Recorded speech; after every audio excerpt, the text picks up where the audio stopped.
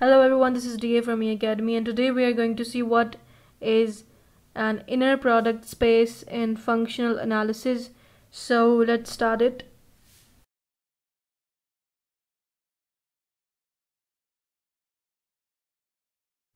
So if we have a linear space V over a field F, so the field can be real or complex. So this is a linear space, or roughly we can say that we have a vector space over a field F, and the inner product is a function from inner product is a function from V cross V to F.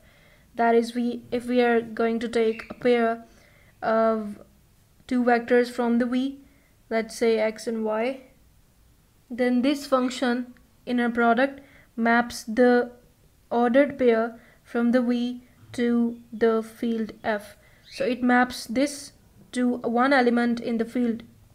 So the inner product of x and y equals to a, the field element. So this is what is this function doing from V to F? So this function is said to be inner product if it satisfies the four basic properties. So the first property is inner product of any element with itself must be greater than or equal to 0. So if the inner product of this equals to 0, then the element equals to 0 itself. So the first property is that the inner product of every element with itself must be greater than or equal to 0, and if it is 0, then we can assume that x or any element whose inner product equals to 0 must equals to the 0 vector, because this is the element are taken from the linear vector space, or we can say that a linear space. So this is the first property. Now moving toward the second property of this inner product space.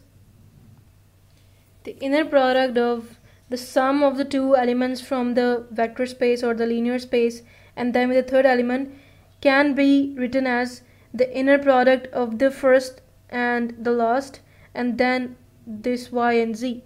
So this is the second property of inner product space for all of the elements of the vector space V.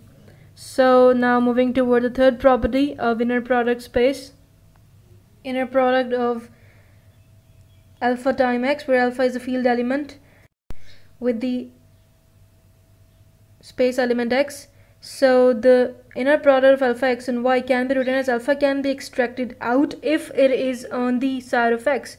If it is on the side of y, it can't be extracted out from inner product like this.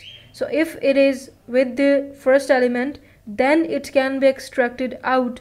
And why it is the reason that if it is with y, alpha is with y, then why we can't say this? Because the field can be complex. So for the complex, we can't use this assumption here. So we can use the formula of the conjugacy will be discussed in the fourth property as well. So if the alpha is any field element, regardless of what is the field, but if it is on the very first side, on the very first element of that is here x, so alpha is extracted out, and we can write this as that alpha times the inner product of x and y. So now the fourth property is, and this property is mainly for when we have underlying field as a complex plane. So this inner product of x and y equals to the conjugate of y and x. And why I am saying that if alpha was with y, so we can't use this property for this thing. So this is the reason that when we're saying that we can take field as a complex, so we can find the equality of the inner product space like this. And you can understand by what I'm saying with the alpha with the x or y in the next video, and that was most probably about the Cauchy-Schwarz inequality, and in that inequality we can see that how it can't be possible for alpha when it was with y to extract it out easily. So these are the four properties of the inner product space. And what is an inner product? It is a function from V cross V to F, that it can take a pair from the vector space and gives us a scalar from the field. And if it satisfies the four properties, so we can form a pair of the V of the space vector space and the function like this. So this pair is known as inner product space, and this is for now. You're looking for more such videos, then you can subscribe this channel in order to watch more upcoming videos. We will meet in the next video. Till then, take care. Goodbye.